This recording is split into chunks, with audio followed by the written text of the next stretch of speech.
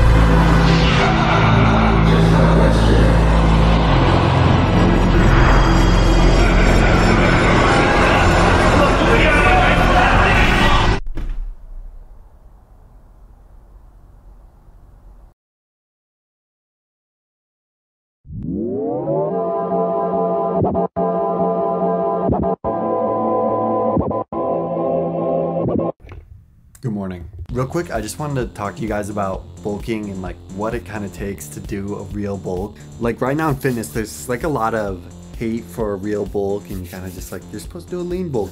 But if you guys really want to put on size, like I feel like you should be in a gaining phase for at least a few years. You know, a lot of people like cut and bulk, cut and bulk. If you guys are really trying to like grow, give it a few years of just like consistently trying to put on size. And for you guys who are like hard gainers, it's gonna be uncomfortable. Like trying to grow isn't meant to be super comfortable. Like your body wants to keep you at that size. Like I remember for like the first 3 years of lifting, like every day I was forcing down those last few bites of every meal.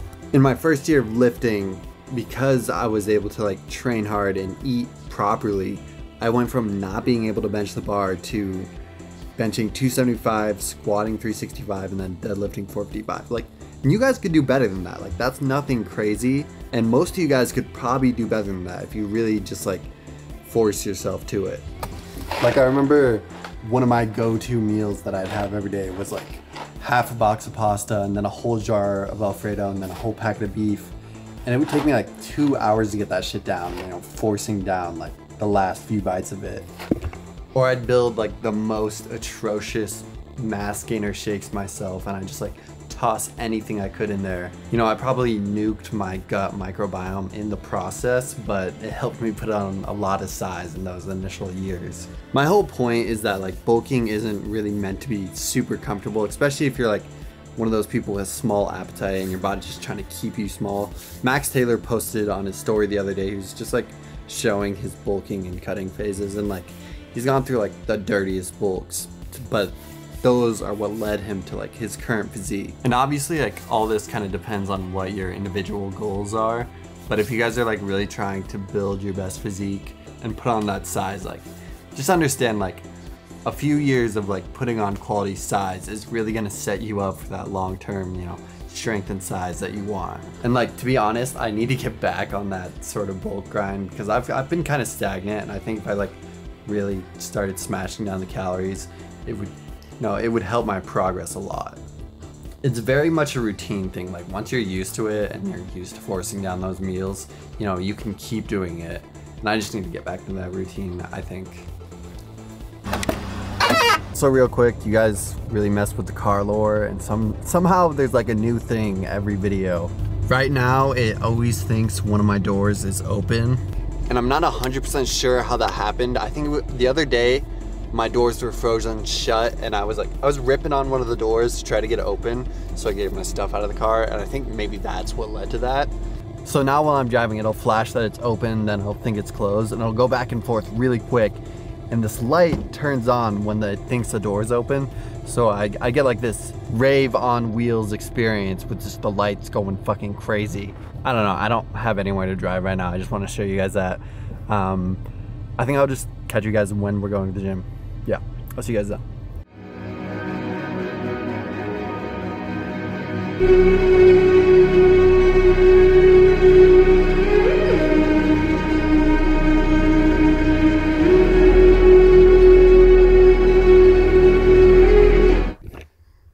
Yo. I don't know if you guys can relate to this, but today I was thinking about like how much my taste in music has changed since I started going to the gym. Before I started lifting, I would just listen to like what's in, whatever the trending sort of music was. But like as I got into lifting, my music taste has like branched off into like a million different things. Like before I started training, like if I heard a hardstyle song, I'd probably like skip, what the fuck is this? But like as you get into training, all this kind of music becomes appealing to you. I honestly feel like it's because that's kind of how training feels, is how that sort of music sounds, like a really euphoric hardstyle or some sort of metal song that just like gets you hyped. When your endorphins are flowing and it's like all euphoric and you're pumped, it feels like how a hardstyle song sounds. Or just like any of those random genres of music you start lifting to. I feel like it's really hard to explain to someone who doesn't lift how lifting feels. Like I saw this guy's video the other day, and he was talking about how like it's just like euphoric. And I feel like, you know, people talk about like a runner's high, which I'm not really into running, but I guess it's like, it's probably something like that where your endorphins are flowing and you have all this dopamine. But it's also different because like, you're also pumped and you like look at yourself and you feel awesome. Even if you don't have the greatest physique and you're kind of like just starting out in the gym, the pump still feels amazing and you still feel great about yourself. Like you look in the mirror and you're like, wow, I look fucking awesome, even if you're just starting out. No, I think that's why training becomes so enjoyable and addictive, is just like when you're like really training hard and your endorphins are flowing, you have all this dopamine, and it's just like the most euphoric feeling. I don't know, it's fucking awesome. You kind of disassociate from reality when you're in that sort of state in your session. You have like the perfect music playing. I don't know, it's just like it all comes together. It sounds corny, but you guys get it if you train like that. Anyways, we're just gonna go hit some squats. Probably not gonna get that super pumped, awesome feeling, maybe a little bit because it's leg day, but I don't know. I'll catch you guys there. Thursday, October 31st. The city streets are crowded for the holiday, even with the rain. Hidden in the chaos is the element, waiting to strike like snakes. But I'm there too, watching.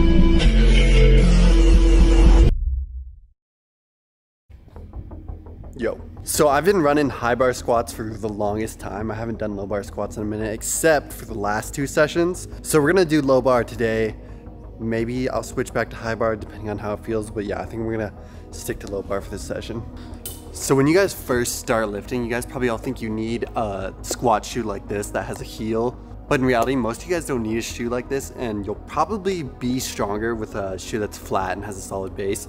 These are more useful when you're doing like an Olympic style high bar squat, but if you're just trying to squat as much as possible and doing like a powerlifting style low bar squat, you're better off with a flat shoe with a solid base. That isn't universal for everyone, but the majority of people, and if you look at like most top powerlifters, they're just squatting in like a Jordan or something that's just flat and solid. And, you know, some of them do use heels, but it's very like specific cases. It is kind of tough because you like kind of have to experiment or maybe have a coach to try to find out what's best for you, but just like experimenting helps.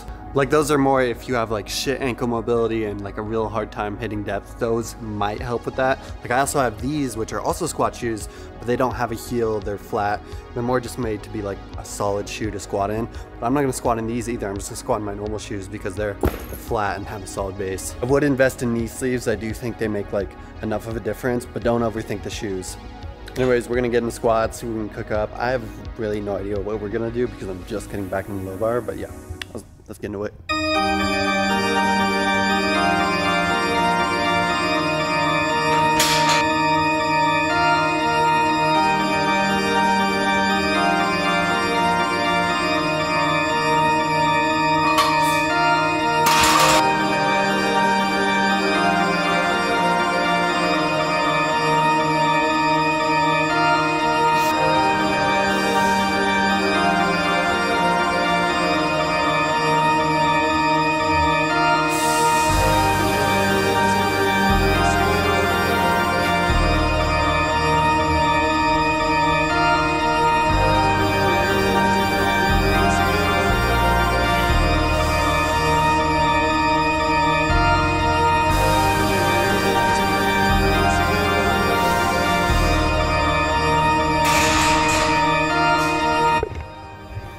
So, picked her up to a little single with 405, as you guys saw.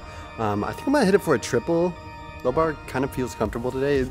The reason I don't usually do it is because it's always like just uncomfortable as shit, like just with my build and long femurs. But it is the stronger squat, so we gotta get better at it. But yeah, I'm gonna try that and then we'll see how it goes. But it's a lie you cannot hear. You're gonna die. You can't stop now. The more you do, the less you feel. It's not enough. They hold you in. But it's a lie you cannot hear. Take your notes. Go back to sleep.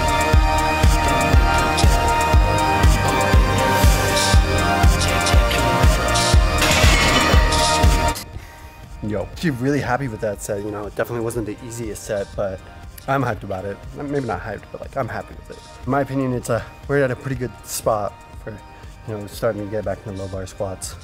Low bar squat training arc, part 1. Anyways, I'm gonna drop the weight down to like 315. We're gonna do some sets of 5 and try to keep it conservative. I found that like if I'm really pushing, you know, a lot of volume with high intensity, it just fatigues me so fast with squats just because my build is kind of awkward for squats. So yeah, we're gonna keep it conservative.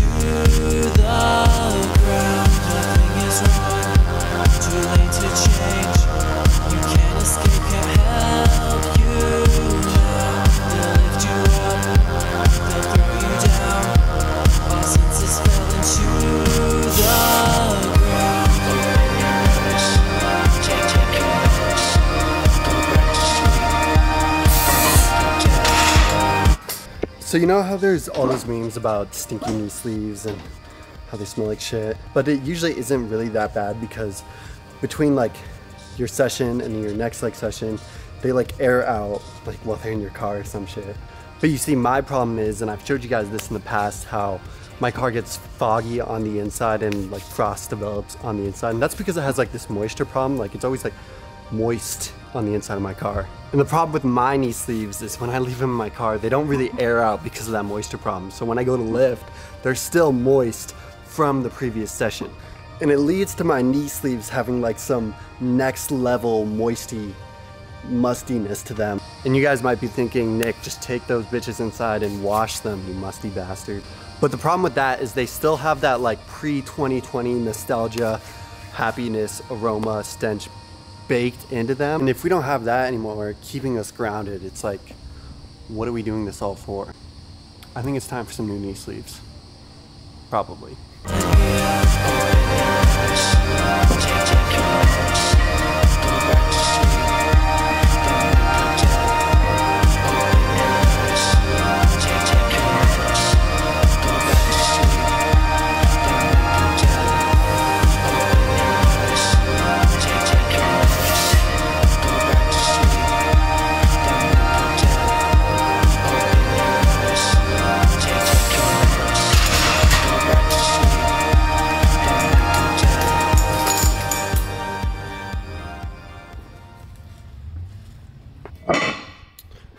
anyways, that's a wrap for squats. Honestly, I'm really happy with where we're at. Like, we're just starting low bar. If you guys really just want to grow your quads, I would just focus on like a super deep high bar squat or a super deep hack squat. But if you're trying to squat as much as possible, you know, you really want to try to get good at low bar. My leg workouts are always super simple, so today's like more quad focused, and I'm just gonna do single leg press, quad extensions, and then some, what are those called? Like where you bend over and it's for your hamstrings. It's like this, but more at an angle, I forget. Yeah, I'm gonna run those up and then I will catch you guys after the workout. Oh, also, if you guys fuck with the fit I'm wearing, these joggers and the hoodie I was wearing earlier both drop on the 31st. And then this long sleeve, it's got like the rough finish and the drop shoulders, dropped already. It's called the Anarchy long sleeve, I think.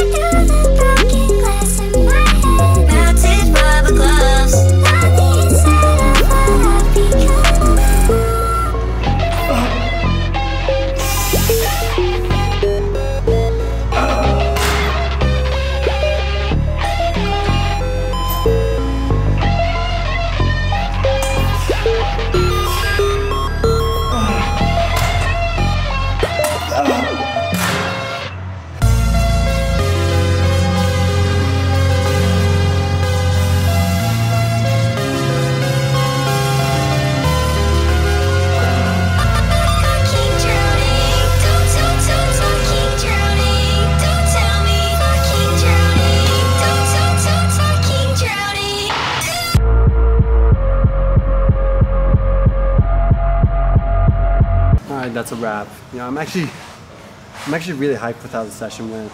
Like for the past like few weeks, maybe like a month, I just haven't been really able to push myself in the gym. I don't know why, but like I go through these phases where I'm kind of just like going through the motions instead of like really like executing and training hard. I don't know why, but like after I get sick, when I come back, I just have like this reignited passion for lifting, and I don't know. It's like, man, I was really missing out on this thing. It's like amazing. I wasn't taking advantage of it like I should.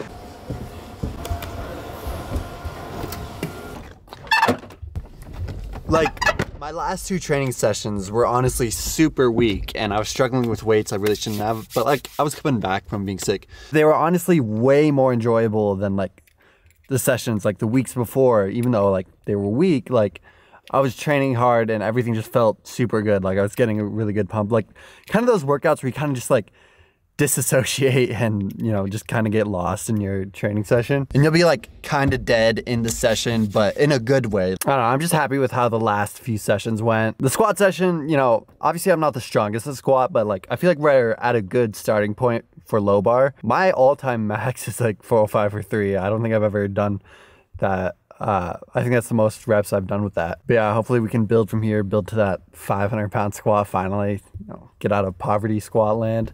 But yeah, everything feels good, and I'll catch you guys at home.